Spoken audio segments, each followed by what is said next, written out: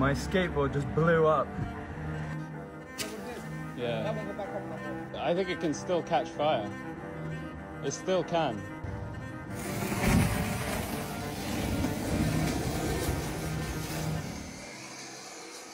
Just like the thought of that happening in my flat, let alone like if I'm asleep, that literally would have burnt down my flat instantly.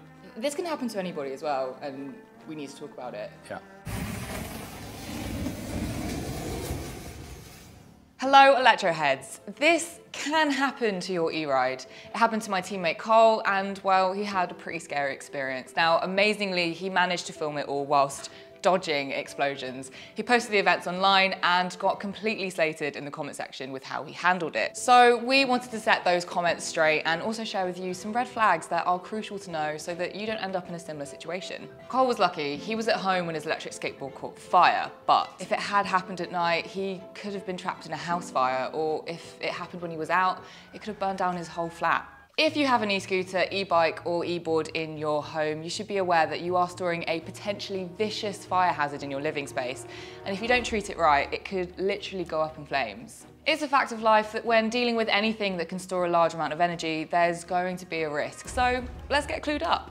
To make sure we got this right, I consulted with two experts, e-ride brain box Mark Schaffer from Personal Electric Transport, who's going to be popping up in the video with some insight, and also battery expert Ulle Scheidsteger, now a software engineer. He partnered with expert battery builders Radverkstad for years and knows a thing or two. Now, I ask of you just one thing. I don't care if you subscribe, I don't care if you like this video, but please do share this video with your friends because this could save lives.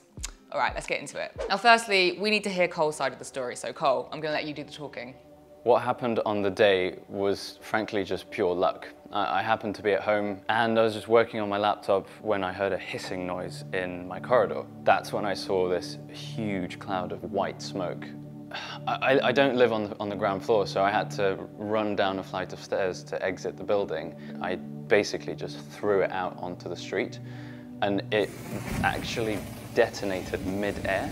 If that was seconds later that I threw it, I mean, I don't even know if I would have any hands right now. The first explosion was multiple cells, and it was a substantially larger explosion. I knew that lithium-ion batteries can be cooled and submerged in water to be put out. I read somewhere an article by a fire brigade saying that that's what you're meant to do, so my mind just went straight for that. While I was in that sort of mindset, the shock of it, I decided to quickly put a video together and publish it online just for awareness, because honestly the thought of that happening to somebody else was horrifying. And of course that's when the comments started flowing in. I got abuse for my actions, which I didn't really expect given the state of mind I was in. When something like that is happening, you're doing things out of instinct, out of just anything to stop it, because it's so ferocious. On platforms like TikTok, people disconnect from that reality. So some of the comments were quite harsh. And I'm talking all of these, every single one of these comments. This is what stimulated the idea of making this video, is to basically set it straight and myth bust these false misconceptions. Now, I want to make it clear that today we are specifically talking about lithium-ion batteries. So it's pretty clear, in this case, the only real way to stop the fire is by submerging the lithium-ion battery into a bath of water. You need to cut off the fire's oxygen supply. So there's not a lot of lithium in a lithium-ion battery. Also, the chemistry is enclosed in a casing. So a lithium-ion battery pack is made up of these little cells, which look something like a AA battery, and they're all kind of like, you know, wrapped, sort of like configured so they're tessellated together, if you like. So each of those cells, they're all watertight and airtight, which is why if you want to put out a fire, you can use a lot of water, but you stress a lot of water. So either you submerge it completely, like in a bathtub or something, or you have a massive hose, like on a fire engine, and you use a lot of water to keep the hose on it. That's the only way to put it out. Now let me go further. According to the Battery University website, the FAA instructs flight attendants to use water or even fizzy drinks to extinguish a fire in the cabin. Thanks to hordes of 30 passengers, water-based products are most readily available and deemed appropriate for lithium-ion fires as they contain very little lithium. Water also cools the adjacent area and prevents the fire from spreading. Research laboratories and factories also use water. However, if you upscale to a full-size electric car lithium-ion battery, that kind of chemical fire is going to take massive amounts of water to put out and keep out. So instead of dousing a car with water, it's actually smarter to put it in water. The problem with this solution is that it requires a massive container full of water, which isn't that practical to speed to an emergency, and also you've got to lift said car mid-flames via a crane of sorts. It's clear that there's still some way to go with speedily containing these kinds of fires, but Bedfordshire Fire and Rescue Service note that EV manufacturers instead advise for a controlled burn. Basically, fire services need to back off, close off the area and allow the vehicle to burn out. However, once the fire's been successfully put out, the problem for the fire brigade isn't over. EV fires have been known to reignite hours, days, even weeks after the initial event, and they can do so multiple times. The technical term for this is called thermal runaway. Not only does this pose a safety issue, but it also poses a legal issue.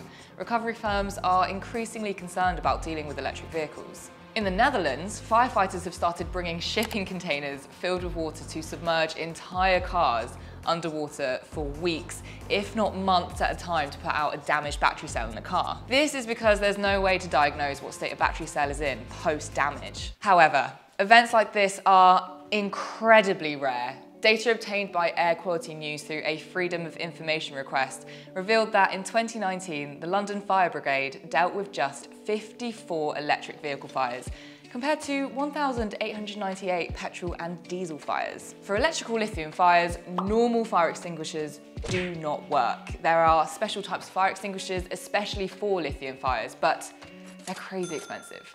So in short, if you destabilize battery cells, one catches fire and causes a chain reaction. So what can destabilize a battery? So one of the most common, I suppose, is water ingress. Especially living in a rainy old place like the UK, the battery packs often coming from China aren't fully waterproof. They're wrapped in a kind of a shrink wrap, but it's where the wires come in is a vulnerable point. So water can creep in and moisture can creep into the pack, and ultimately it can rust the metal connections between the cells, and that can cause a short circuit and cause a fire. Obviously, we think all e-rides should be fully waterproof, both battery and casing, but in reality, that just isn't the case. Make sure to follow your e-rides manual and safety instructions, and try not to ride in the pouring rain. Obviously, that's not always possible if you're mid-ride and the heavens open. If you do get your e-ride wet, just make sure to put it in a dry place to let that water evaporate. Here's what to look out for if there is corrosion. Corrosion can be seen by opening the protective shrink wrap around the battery. If drops come out of the shrink wrap, that's a bad sign. You'll also be able to see if your cable connections are looking corroded as well. Obviously, not all of us are able to dismantle our e-rides, so best thing to do is take your ride to a reputable retailer or workshop that can take a look for you and diagnose. Now, in scooters, it's not a massive deal because they're usually enclosed in quite durable metal boxes or tough plastic boxes. So it's pretty rare that you're going to get impact damage. You're going to have to, when I say impact damage, it's point load. So like a screwdriver or something going into it. It's not simply giving it a bang with a mallet. So that's kind of rare. Here's what to look out for impact damage. If there is the slightest, smallest bend or bruise of one cell, it's recommended not to use that pack anymore. It might seem fine now, but down the line, a fire could happen. This is why routine checkups with your e-ride are really important. Make sure you have a reputable retailer local to you that can help you out. On most of the scooters that you see, they're low-powered commuter scooters, and you're never going to do that. Again, from reputable suppliers, very, very unlikely that you're going to be pulling too much juice from a battery is what we're talking about. So what this is about is that, say if you lived on an infinite hill if you kind of like hit full throttle and try to get up this infinite hill on a scooter, some BMSs will let you keep on drawing charge to the point where it's destabilizing the chemistry in the battery. More common with electric unicycles, quite frankly, not all of them. Not so common in scooters, but possible, especially if someone's modded it and changed the electronics, so potentially you could do that, okay? But again, not likely.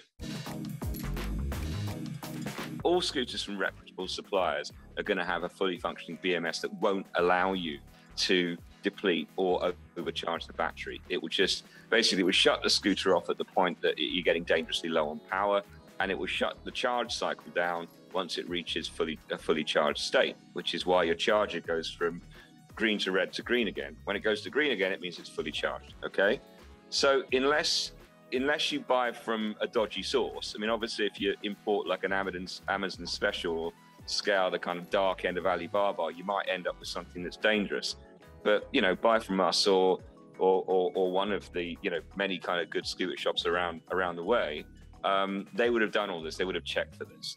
Pro tip is try not to drain your battery too much if you can help it. Lithium-ion batteries are happiest between around 30 to 80% of charge, but Ulle recommends at least every 10 charges get that battery level up to 100% to balance the cells. So in terms of the fire risk and how to mitigate the risk, if you buy from a reputable source and you haven't messed around with it, the fire risk is minimal, virtually trace. If you're not sure where the scooters come from, especially when it comes to the higher powered stuff, it doesn't necessarily mean it's not safe, but you maybe should take some precautions. Don't block your main exit with the scooter. Don't kind of like, you know, put it next to your box of fireworks. So, you know, try and keep it somewhere where there's not a lot of combustible stuff. And also, if you cover the area with a smoke detect, that's also going to be helpful. So if there is a problem, it's going to warn you. But just practical stuff, just think it through. But like I stress, I mean, if it's, you know, if it's a lower power commuter scooter or a scooter from a store, you know, the risk is infinitesimally small.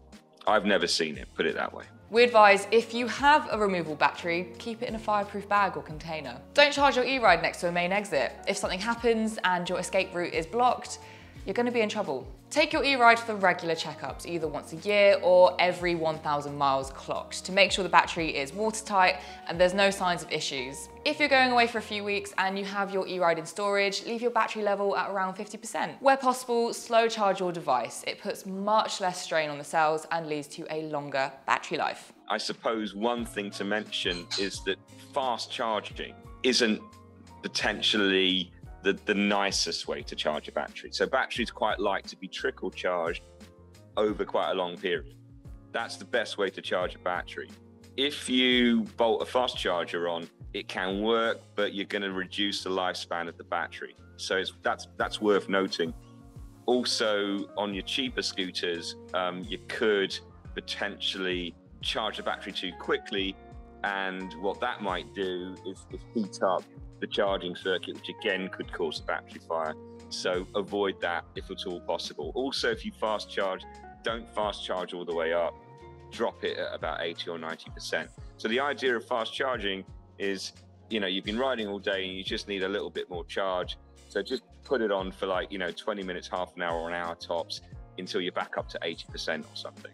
Don't try and go all the way up. Like I said, there is practically no chance of your e-ride exploding or catching fire if it comes from a reputable dealer and you take care of it. But having these simple safety measures in place and looking after your battery's health is a win-win. Overall, lithium-ion batteries are safe. They're incredibly low maintenance and wouldn't have been chosen to run the main bulk of our electronic devices if they were any different. In reality, anything that can store a lot of energy, whether it's a lithium-ion battery or a tank of petrol, has the potential to release said energy very suddenly, aka an explosion. But a lithium-ion battery is much safer than a tank of petrol. Simply don't let the battery get too hot, don't puncture it, and don't buy cheap, unregulated goods because you don't know what you're bringing into your home. Well, that's it from us, but I hope you found this video useful. Please do make sure to comment down below and let us know your thoughts if this has happened to you, if any of this was of any use at all. Hit that subscribe button and we'll see you soon.